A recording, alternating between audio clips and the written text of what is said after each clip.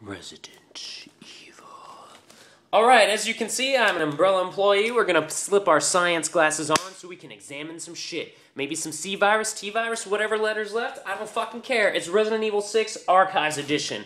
Resident Evil 6, oh my gosh, let's hope it doesn't suck dicks. Otherwise, Capcom, what are you doing wrong? I don't know. Let's figure it out. Alright, so the Archives Edition, you get Resident Evil HD Code Veronica, HD 4, and the D Gold of 5, 5 Golden, Golden 5. And Degeneration, the movie.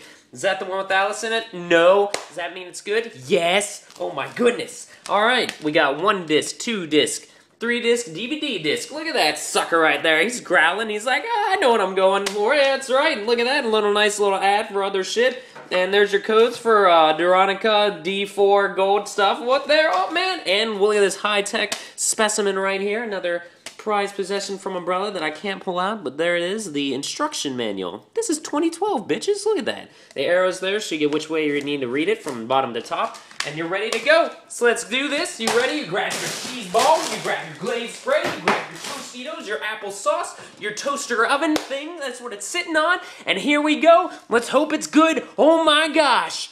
Resident